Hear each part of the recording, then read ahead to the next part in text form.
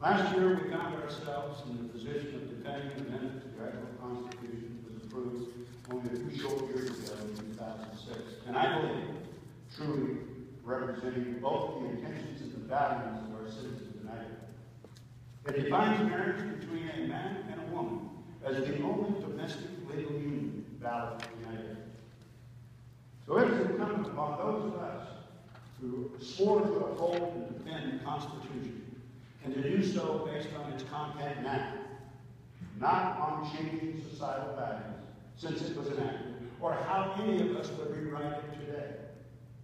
Therefore, I will, with my partnership with the Attorney General, continue to do all I can to uphold my oath of office and defend Idaho's Constitution, Article 3, Section 28.